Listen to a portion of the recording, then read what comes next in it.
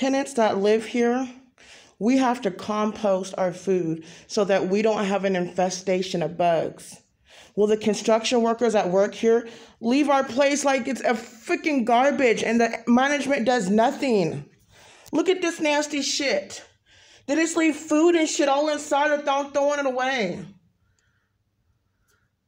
Look at those fruit flies. All over this shit.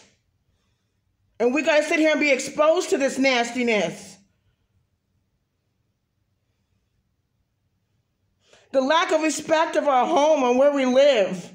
Like we just have to live in filth and garbage. Why should we have to live like this?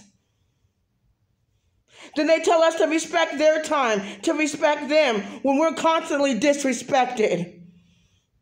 Look at all the fruit flies on these nasty, sloppy, drunk construction workers, leaving all their garbage in here, too flippin' lazy to take it out, to compost all this garbage from food.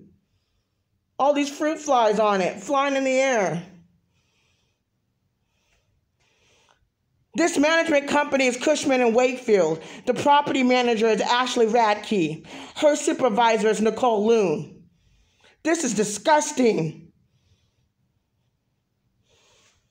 Look at all them fruit flies on there. I'm not even going to touch it. And they just leave nasty garbage everywhere. This is what we have to be exposed to that live here. Slobs, nasty slobs.